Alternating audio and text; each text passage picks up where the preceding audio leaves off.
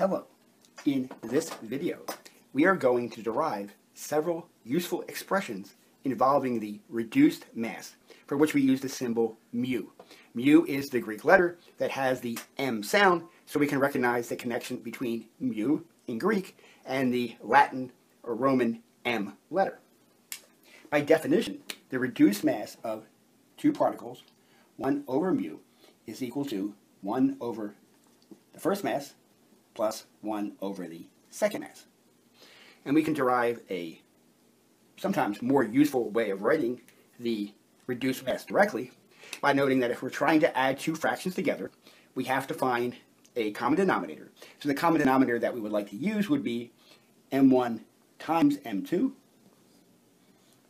If we do that, this first fraction is m2 over m1, m2. And then the second fraction is going to be m1 over m1 times m2. And we can simply rewrite this because the masses m1 and m2 are simply whole numbers, so the order does not matter. So we can write them as m1 plus m2 divided by m1 times m2. So this gives us the inverse of the reduced mass. And then you take the reciprocal of each side to see that the reduced mass is going to be m1 times m2 over the sum m1 plus m2. What is a useful thing to do at this stage is to show that the units of the reduced mass are what we'd expect them to be. So for example, let's assume that we're going to write the masses in terms of the SI unit, the kilogram. So m1 is going to have units of kilograms. m2 is going to have units of kilograms. So we have kilograms times kilograms in the numerator. Then in the denominator, we have kilograms plus kilograms, because m1 and m2 are each in units of kilograms. Well, what does this give us? In the numerator, we have kilograms times kilograms, which are kilograms squared. In the denominator, if we add units of kilograms plus kilograms, we get an answer in terms of kilograms. So the numerator is kilograms squared. The denominator is simply kilograms.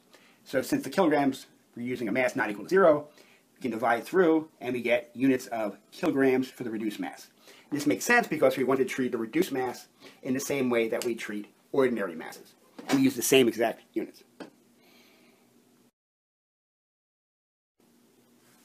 For the next expressions that we would like to derive for the reduced mass, we would like to figure out what are the possible limits of the magnitude of the reduced mass for a system where we know the masses of the two particles. So let's look at the two cases. So for the first case, let's call this case 1, let's assume that m1 and m2 have exactly the same mass. So we're going to let m1 equals m2 equals just m in this case. So let's see what that gives us for the reduced mass of this particular system. Recall it's m1 times m2 divided by m1 plus m2. But both m1 and m2 are equal to m, so the numerator becomes m times m, and the denominator becomes m plus m. M times m is m squared for the numerator, and we have 1m plus 1m, and the denominator becomes 2m. So the reduced mass is equal to m squared divided by 2m. But so long as the mass is not equal to 0, we can divide through by m, and our final result is that the reduced mass for the system is simply 1/2 of the mass of either of the two particles. So if we have two identical particles, the reduced mass is simply 1/2 of the mass of one of those two particles. What is the second case? Well, for the second case, call this case 2, let's assume that m2 is very much more massive than m1. So the mass of m1 is insignificant compared to m2. So again, our reduced mass is equal to m1 times m2 divided by m1 plus m2. Now here m1 and m2 have different values. We simply rewrite the numerator, m1 times m2. Whenever we have multiplication involving a small value, there are no useful simplifications that we can make. But we notice for the denominator, we have addition.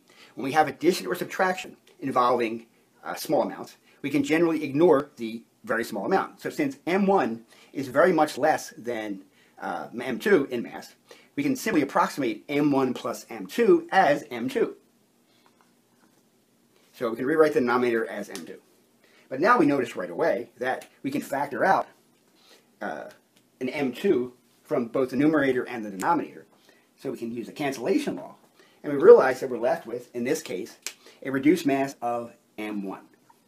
So this tells us, in the case where we have two objects with very, very different masses, that the reduced mass is essentially equal to the mass of the smaller, the lighter object.